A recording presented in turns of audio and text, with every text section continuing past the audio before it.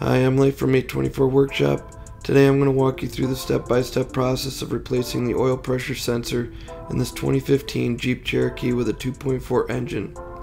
This process will pretty much be the same for a Jeep Cherokee, Jeep Compass, or Jeep Renegade with a 2.4 engine. Tools and parts you will need: a new oil pressure sensor, a 10mm socket and wrench, an oil pressure socket, a wrench extensions, flathead screwdriver, and a torque wrench. First thing I'm going to do is plug in the scan tool. It plugs into this port found under the steering wheel next to the hood release. Then turn the car on so all the lights come on, but do not start the engine. As you can see, the check engine light, ABS, brake light, and traction control lights are all on. So I'm going to run a diagnostic check on this vehicle. I highly recommend the scan tool I'm using here. It's well worth the investment and saves you a lot of time and money. You can access every computer in your car, read codes, delete codes, and see live data. With today's vehicles, it's a must-have.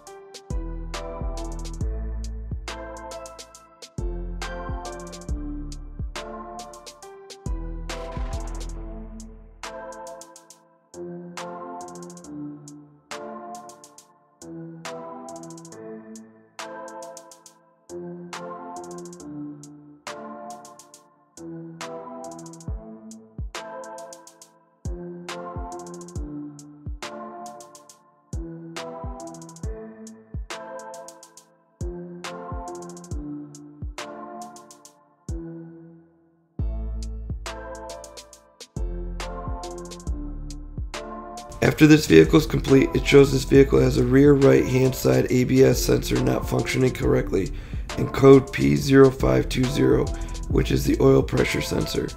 In this video, we are going to focus on fixing that code. The three most important tools you can have when replacing this sensor is a ratchet, an oil pressure socket which looks like this, and a thin flathead screwdriver, and you will see why the flathead screwdriver makes it easier in a second. Now your oil pressure sensor is located on the passenger side of the car towards the bottom of the motor, right under the water pump. So let's get under the vehicle. First thing you need to do is remove the protective guard. The guard is held on by 10mm screws, so you need your 10mm socket and wrench, and take out the series of screws all the way around the guard until you can completely remove it from under the vehicle.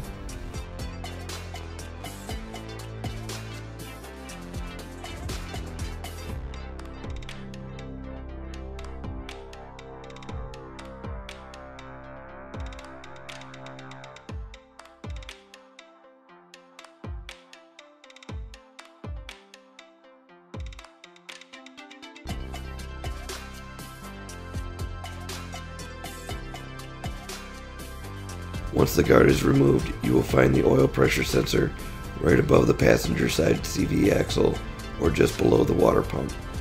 First thing to do is check the wiring. Make sure all the wires look good. Make sure the connectors look good and everything is intact.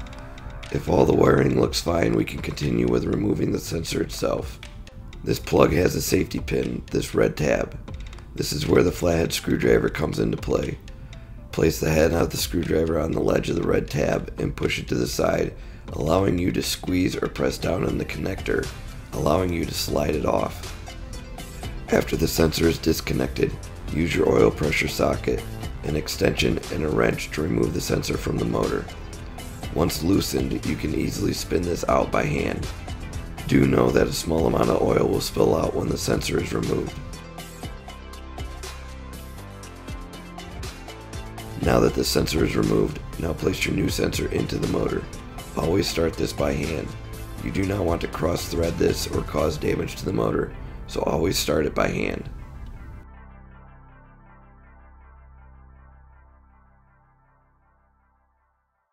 Once you know you have it started correctly, use your oil pressure socket, an extension, and a torque wrench to tighten it down. Make sure to keep it as straight as possible. You do not want to break the plastic connector off of your new sensor. The torque spec on this is 35 foot-pounds.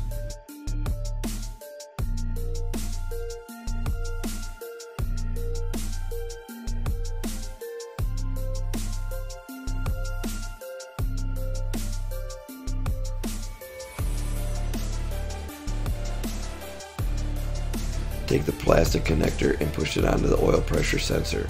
You will hear it clip in. Again, take the flathead screwdriver if needed and push the red safety pin back in as well.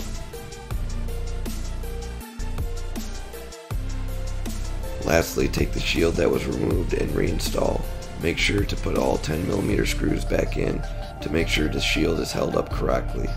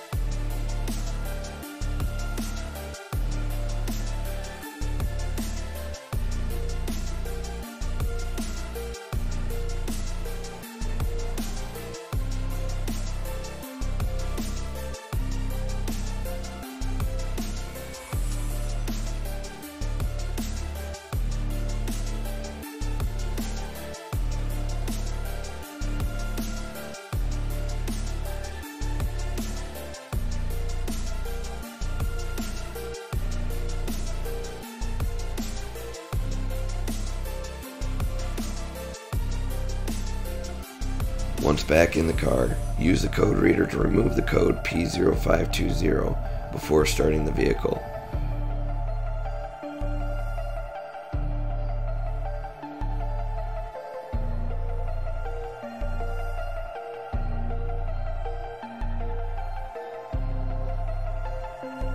Once the code is removed, turn off the vehicle and then start the engine.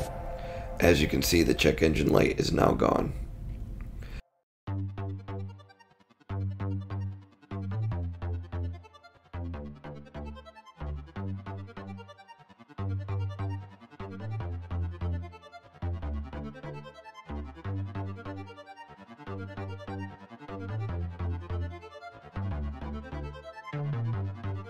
I hope this video helped you out.